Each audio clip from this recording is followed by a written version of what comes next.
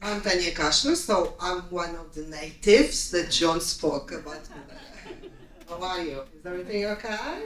Yesterday when I arrived, it was really rainy. And I have to tell you that I left Madeira yesterday morning. It was about 26, 27 degrees at 10 a.m. And I arrived to London, which I really like. So it's a very red city, but it was about how many degrees? 14 and rain. So that's one of the advantages of Madeira. So it rains. That's not a question, but the weather and the climate is really, really nice. Besides the food, besides John working and living there. So that's one of the advantages. I will talk to you about practical stuff. So you're moving to another country, and Madeira is Portugal, so everything applies. There are some nuances that we have, which I will talk to you about. But in general, we are Portugal, so everything applies like in the rest of the country, and you're moving to a different country. So even though a lot of the people, they speak and write in English, the cultural side and the way of doing things is a bit different. So you will need to get some notion of the important stuff. Okay? You take a flight, you arrive. This is a little bit of our history. We are open for the past 28 years, and our main activity is to help in several sectors of activity, foreigners, investors, and new residents. So since the corporate, individual, the practical side, the family office, the administrative affairs, everything you will need to understand and to live in Portugal.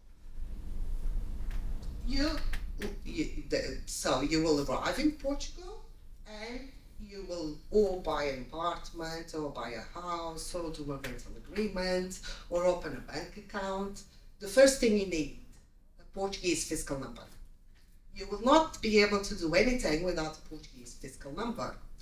If by any means you are choosing to live, in fact, in Portugal, after that, at the beginning, anyway, you will need to apply as a non-resident because you don't have yet the residency file done. So you will need a fiscal representation. You will need to get a fiscal representative, which can be a company that does this kind of services, like the one I'm working in, or an individual, a family member. So a person or a company that has a fixed address in Portugal. Basically, what the fiscal services and the Portuguese state, what they want is to make sure that once you apply for a Portuguese fiscal number, you have a contact, an address. You have a person of interest that can liaise with you between yourself and the government if something happens, if you have taxes, if they need to send an information, okay? From the moment that you start residing, in fact, in Portugal, you no longer need a fiscal representative. But until that happens, you will need to get one, okay? We have several clients that they use family member who's already living there, and a lot of them that use our services also. As John told you, and very well, we try to give to the clients exactly what they need related to the needs they have. So you have several options, and it's our job to provide you with the accurate information. So, Portuguese fiscal number, fiscal representation, going to the fiscal services, applying for the number. The number is done just on time. We just need to type, or you go, or we go through you with a mandate, and with a copy of your passport and your utility bills. So, a confirmation of your address, like an electricity bill or a phone bill or whatever. So I'm giving you the practical side so you know exactly what to do without any kind of questions about that. Once you get the fiscal number, you can already also open a bank account. You can open a bank account as a non-resident anyway. if you want only to buy a real estate, to rent out, to do AL, a bank account will allow you to pay the monthly and the fixed cost of the real estate without having the need to do currency operations, to transfer and to have bank charges from UK to Portugal. So it will allow you to save in the logistic, but also in the expenses and the bank charges monthly. For the opening of the bank account, basically, the majority of the banks, what they ask is the Portuguese fiscal number, confirmation of the address, the passport, and also the confirmation of your income. So if you're working, they will ask probably for the slips of your wage for the last 3 months, and also your annual tax return. If you're not working, what they will ask is the confirmation of your income. Signing rental agreement. So a lot of the clients, they think, okay, I will go to Portugal, I will rent out for 6 months, check the properties, see what I want, if I adapt. Why do I put signing rental agreement? Because you, besides everything we already spoke, and I know that a lot of you probably think that a rental agreement is very straightforward, which it is. And the document will be in English also. If it's not in English, if it's only in Portuguese, don't sign it. Okay? Because a lot of the times people think that all the documents that you sign as you are in Portugal, they need to be in Portuguese, but they need to be in a language that you understand. So, if they're not in English, they might to be in English also besides Portuguese. Because you need to be fully aware and you need to understand what you are signing. I mean, otherwise, you don't know what you're signing. Why do I put rental agreement? Because sometimes you know your timings. And you need to understand if I find a good property and I want to buy it, can I close my rental agreement? Do I need to give 2 or 3 or 4 months notice? Or do I need to fulfill the entire agreement? So, what will be my deposit? How many months? So, these kind of things you need to understand and be fully aware. So, you have your time limit imposed and you can do your own decisions without being stuck to a rental agreement that you don't need for after 3 or 4 or 5 months. Okay? Changing your fiscal residency into the so we know that with UK you will need to be careful about the domicile, but also you need to understand the practical side. And I will try to resume it in a very simple way. So first of all, okay, choosing the appropriate visa that you will need in order to get the residency to Portugal. Okay? Once you choose that, you will need to gather all the documents and to apply. Usually with UK, we work often with the Portuguese embassy, which works very, very well, and you can start the process from here, which is quite easy because you're still living here, so it will save you a lot of time, and you will have that time involved in the moving itself. So it's one of the postures that we adopt when we talk with UK market. Once you choose that and you do your residency visa and you go to Portugal, okay, you will do the biometrics, which is the physical aspect of everything, and then you will get your residency card. And a lot of the people, they think, okay, I'm done. So, but that's not the case because you need to complete the residency. The visa is the civil part.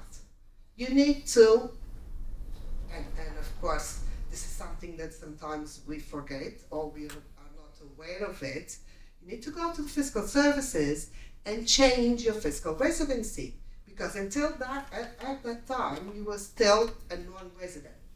So you go to the fiscal services and you change to a fiscal resident in Portugal with the proper address. at that time, what we always advise is ask your access password. 99% of everything you will do in terms of fiscal, it's done through your password. You don't need to go to the fiscal services for that. So once the password is sent, you need to apply. Usually we ask, the best situation is to apply once you go there and change your address, and they will send you by post to your address in Portugal. Okay? It will take between 3 and 5 working days. Once you get your password, you will be able to do almost everything. You will check if you have real estate and taxes to pay. You can submit your annual tax return. You can analyze and see if you have questions about the non-habitual. You can submit the non-habitual online to with the password. So ask, always, don't forget to ask your password. Okay? Getting a social security number and also the local health center. As John said, we also have health issues. I mean, we're not perfect, you know. Otherwise, we were not only 12 million. Portugal probably. Not even 10. 10. See, only 10 million. 250,000 Yeah. So, but I have to tell you that even though we have health questions, the majority of the people that live, especially in Madeira, and I have to talk about Madeira because it's where I live, they are very satisfied with it. It works. I mean, the system works. With some difficulties, but it works. So you are entitled to get a social security number, and you are entitled to insert yourself in a local health center. I know you will say, but I have a private health policy. Good, that's good. But if it's 2 a.m. and you're at home and you need to go to a public hospital, so let's get you inserted in social security. We never know. So you need to be always prepared, and you will not pay anything to be inserted anyway. And imagine that you need to get a vaccine, do a vaccination or something like that. So it's always good to be able to do that. Being a freelancer in Madeira, I don't know, do you still want to continue to work, or you're going to retire already in Portugal? Being a freelancer in Madeira, and when I say Madeira, I say in Portugal because it's applicable to the entire country. After you go to the fiscal services, you get your password, like I said, if you want to start an activity, if you want to do like a freelancing service within Portugal, outside Portugal, you can also insert and do your inscription online. As I told you, almost everything you will do, it's going to be online. So you choose some of the main advantages of freelancing in Portugal. You will be exempt of social security for the first 12 months. So that's a very good option. I have to tell you that we have a lot of young people and freelancers coming to Portugal to live and to work. And why? Because it's very easy to work from Portugal to the world. We have a very good communication system, a very nice and interesting community of digital nomads, of entrepreneurs, and it works very well. So people like to live in a pleasant country, but also in a country that has conditions to work to abroad and from there to abroad.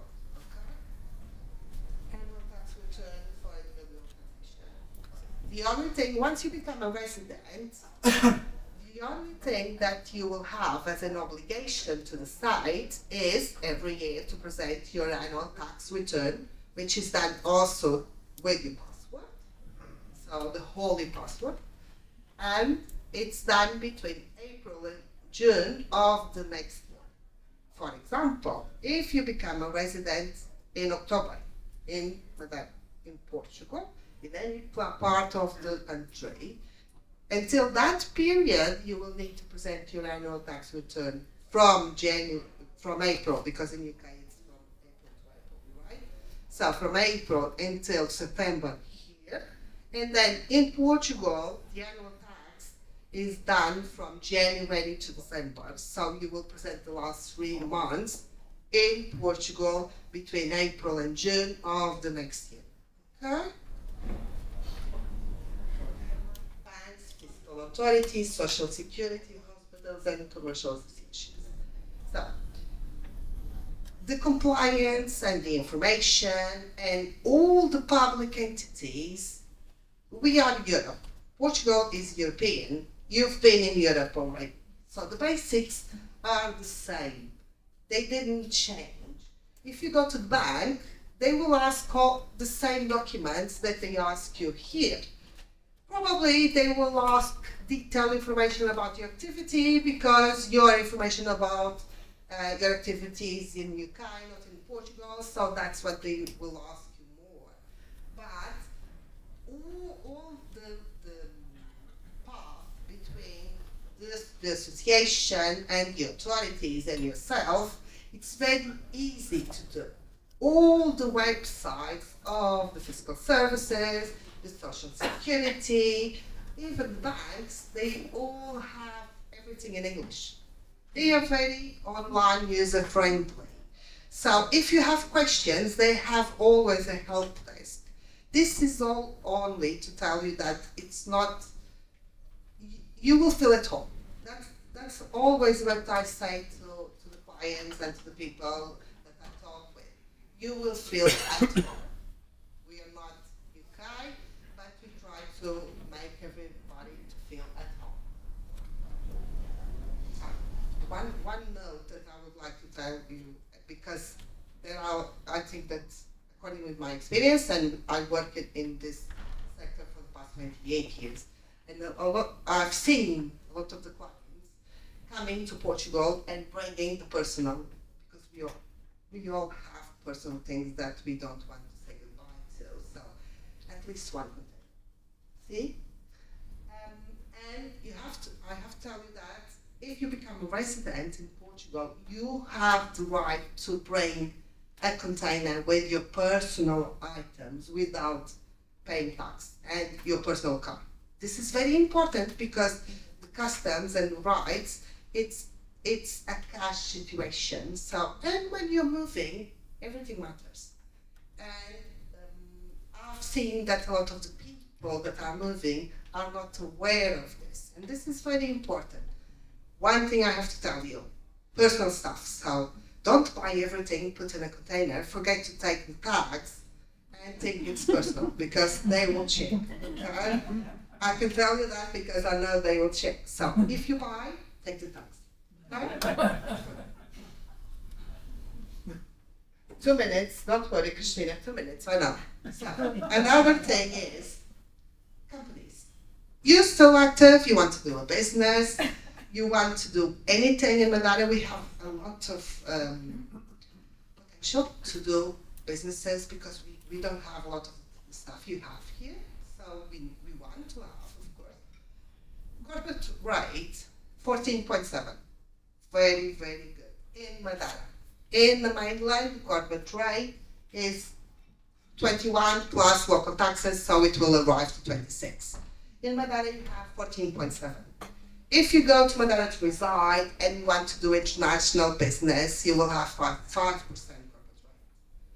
It's a EU company, you can do international activity, you can use all the 77 double tax treaties that Portugal has, all the EU directives. You will have a VAT number and a trading number automatically, so it's not upon request.